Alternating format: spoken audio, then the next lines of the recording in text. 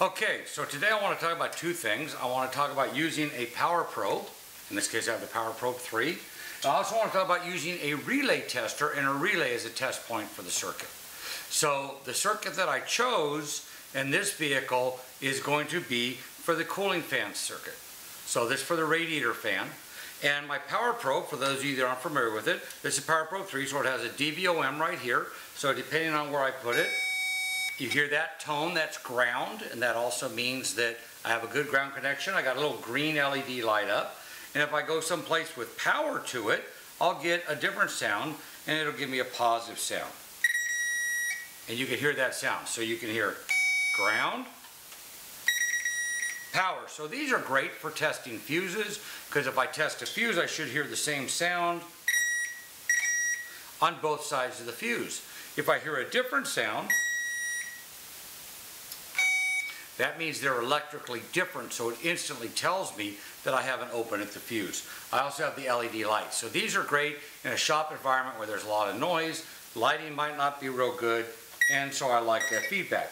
The other thing the power probe allows me to do is actually allows me to apply power ground using this rocker switch. So if I go up, I apply power, down, I apply a ground, and I have a circuit breaker that's resettable right here on the side. So if I go to the wrong place, it'll actually kick the circuit breaker. I also have ground right here, so I can actually power a motor or something up as long as it's under 10 amps. By this being my ground and applying power here. If I loop this together,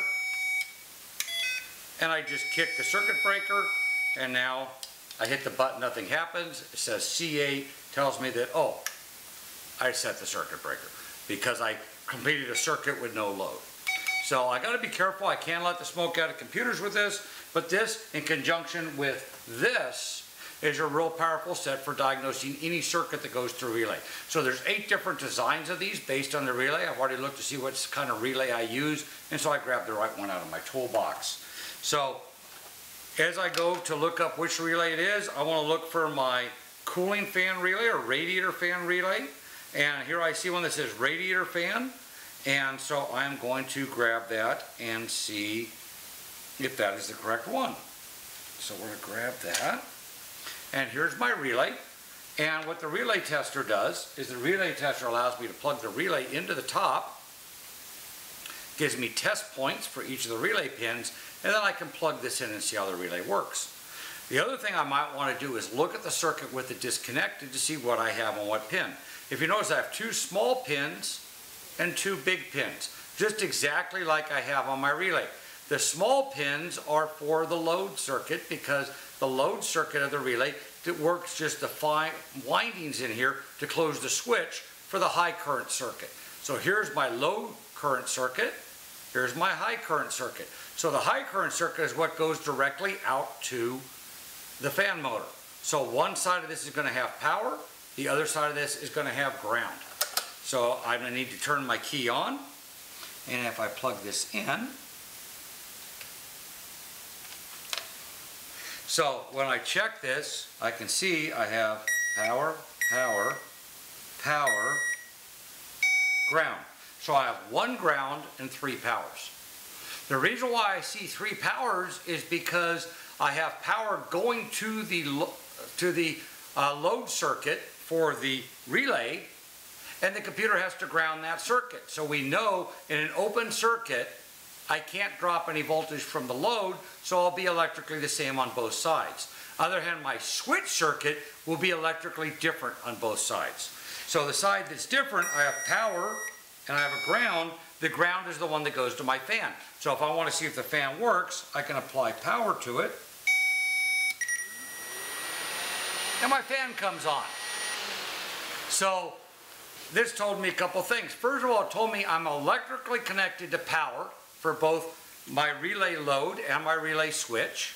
It also, by getting ground at the other connection, told me that I was electrically connected from ground through my fan motor all the way to the relay. When I applied power, it came on. Now, if I want to see if the relay works, I can apply ground to the load side of the relay. And I'm not going to hurt anything doing that as long as I do it at the correct place. So what I want to do now is actually take my relay out of my tester to create an open circuit. So now I can't have power on both of these, and only one of these will have power. The other one is the side that goes to the computer. That's the side I need to put ground on. So I'm going to plug this back in now, apply ground, and it proves the relay works and the fan works. So if this fan was not working, my problem is in the computer part of the circuit. Either the computer's not turning on because of a bad coolant temperature sensor, or it's not turning on from a bad driver in the computer, or it's not turning on due to an open wire between the computer and the relay. So you see here where a relay tool and a power probe really makes it very easy to diagnose a circuit. And I can do the same thing with any circuit that goes through a relay, whether it's a fuel pump. I used the fan motor in this case because it gave an audible sound. It was real easy to see what I was doing. And that's why I always say relays are a great place. We don't want to start testing something at the beginning of the circuit and work our way through. We want to find some place in the middle of the circuit.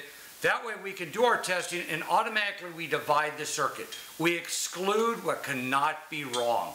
By excluding what can't be the problem, I don't have to test those things. Then my testing is limited to where the problem area is. So we always want to try to divide our circuit to do any testing. I hope this helped today, both in understanding how the power probe works and how I can use these relay testers to test a complete circuit that uses a relay and figure out both the control circuit, which is my low current circuit, and my applied circuit, which is my high current circuit. So again, are we turning it on? And if we turn it on, are we able to turn on the load that we're trying to control with the relay? Thank you very much for joining.